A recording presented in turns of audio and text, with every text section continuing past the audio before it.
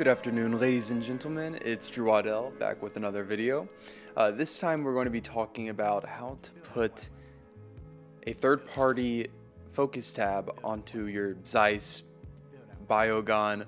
I almost said Simmercon, but that's because we're creating a Biocron or a Simagon.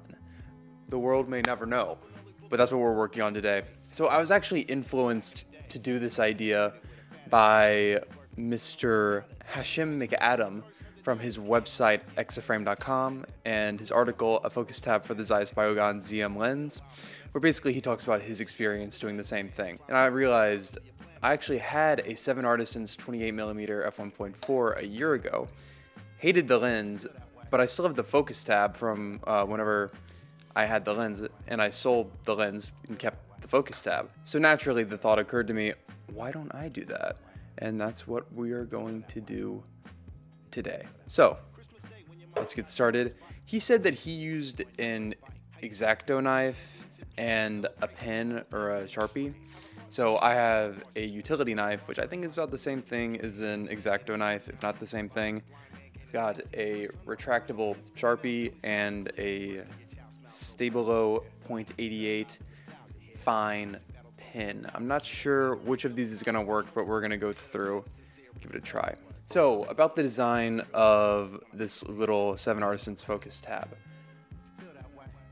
As you can see, it has these two little different pieces of adhesive.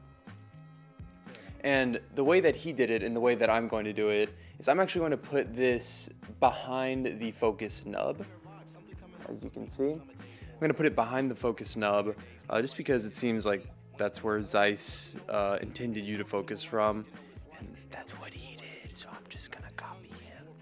You could also probably put it somewhere else on the focus ring and it would function just as well. That may actually be smarter.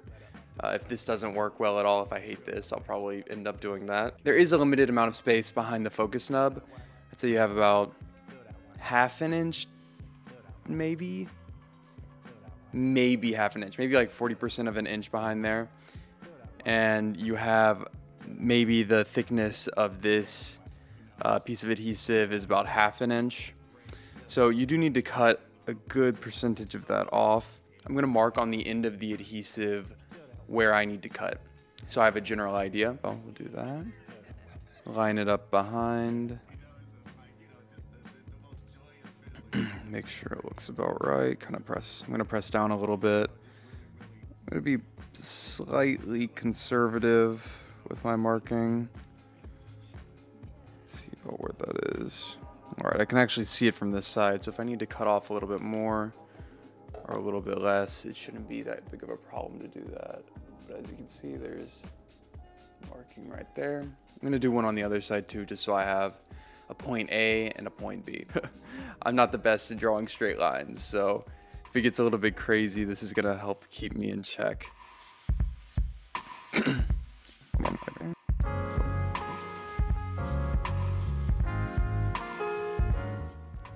I said, I'm gonna mark a little bit before the actual line, just because you don't wanna mess up a little bit and end up not being able to use your lens without removing the focus tab you just put on. All right, so let's see. Is there anything else I need to keep in mind? I'm going to go get a wipe and I'll be right back. And I'm going to clean this off before I put the adhesive on. Back, I've got some Pledge multi-surface wipes and a little lens wipe. So I'm going to go first with this multi-surface wipe and just do a quick wipe on the lens and all. Alright, so now it's looking really clean, so I guess it is about time to do the cutting. This is definitely the type of thing to give me a little bit of anxiety. Be very careful not to cut yourself whenever you do this. I'm a trained idiot, so this is actually right up my alley. Okay. To me, it looks about right. So we'll just give it a shot and see how it goes. Okay. We go back through just one more time just to double check.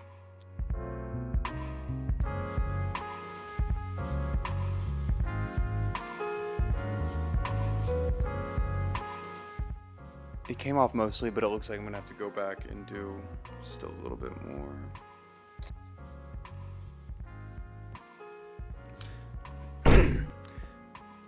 This is not a perfect job. I'm not an arts and crafts person, but I think it'll work. So we're gonna go ahead and just double check and stick it on and Hail Mary, pray that this works. It looks like it'll work. Come on, it's gotta work, right? Oh God.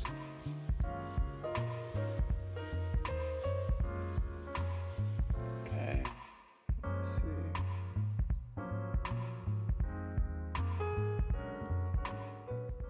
Okay. I think it works. I think it works. So, just for comparison.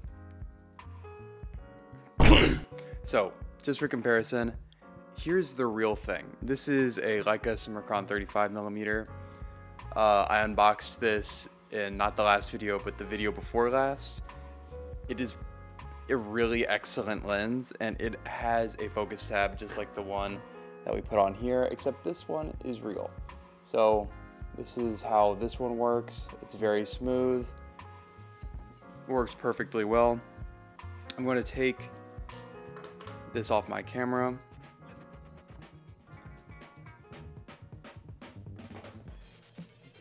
See it? Got that beautiful 6-bit coating. That like a cap on it. In the moment of truth, everybody.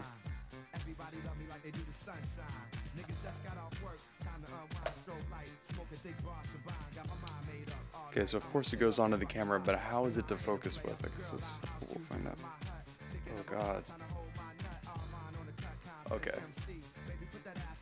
Alright. Okay. I've just stuck it on, and this is just my first impression. But this is kind of awesome. Like, this rocks. Like, this is actually really good. Like, if you have a Zeiss lens and like you're meh on the focusing, or you're not already perfectly happy. If you're perfectly happy, there's no point in trying this. But genuinely, I say this from my heart, it feels so much better to focus with this focus tab than that tiny little focus nub. It's like, why wasn't it like this to begin with? Like, this honestly brings the level of functionality of this lens up to the level of the Summicron 28, and it is amazing. So it's been a day or two and I've had the chance to mess around with it a little bit more, test it out on my dogs, etc. And let me tell you, this tiny modification really changes the whole ergonomic experience of this lens.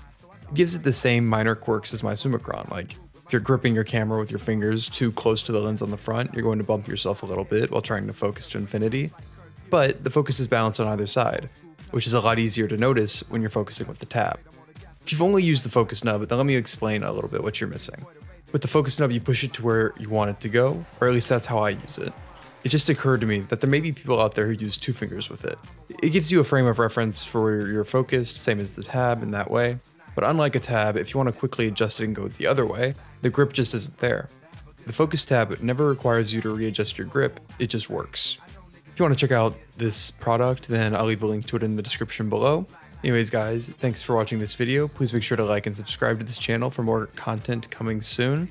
Trying to make it past 500 subs, so let's get there together. Thanks for watching and have a good one.